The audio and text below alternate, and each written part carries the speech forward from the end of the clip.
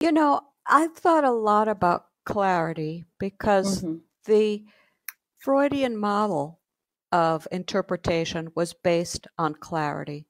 Yeah. That if we can understand something about ourselves, we'll be changed. But what happened over time, certainly in the first 50 years before Freud introduced interpretation, is that we learned that insight itself doesn't work.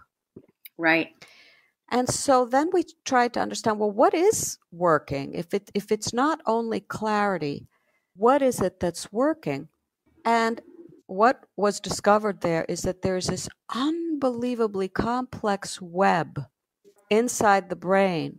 We are a system of drives, impulses, and we have aggressive drives and that search for things, and that's how the baby sucks on the breast, and it's how we maybe write something or build buildings. It's a tremendous energetic drive, and when it's to the good, it's beautiful. But when it's defensive and when we don't like the energy or we have shame, of course, it becomes destructive. So when our therapists give us clarity, what's happening underneath that, maybe that our drives are shifting, that our aggressive energy feels better to us, that we feel better inside our own skin.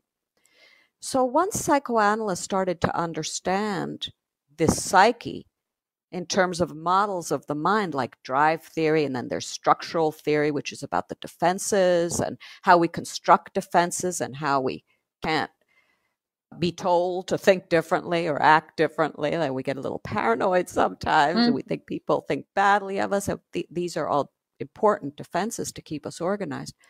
But when you understand these models of the mind, then these interventions like clarity, or in my case, being told that I had a right to cry, are really creating enormous shifts in our energetic systems.